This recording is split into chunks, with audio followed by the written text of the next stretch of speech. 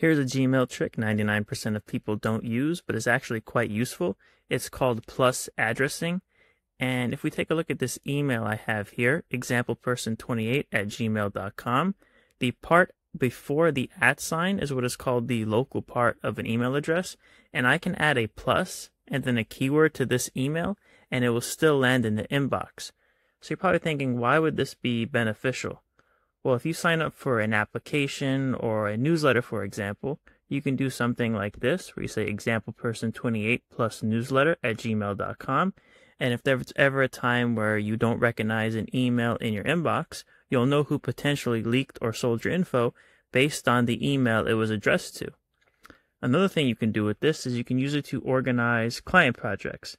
So you can modify it so it can say something like Project A or Client B, and then it provides you an easy way of searching through your inbox for specific emails.